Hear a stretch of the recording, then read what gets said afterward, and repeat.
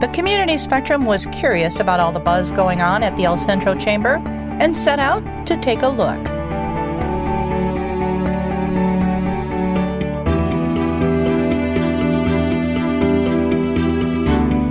Right now we have a lot of things going on. We have our usual mixers, a lot of governmental affairs, things we're supporting legislature, opposing bills that we consider job killers, supporting bills that are creating jobs in our economy.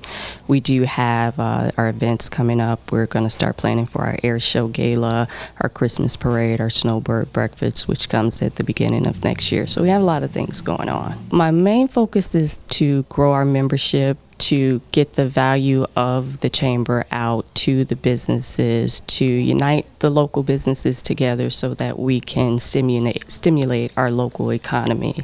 I think that right now is the perfect time for the businesses to get involved with the chamber with the way the economy is going. It's a benefit to the businesses because they get their name out there. We provide networking opportunities.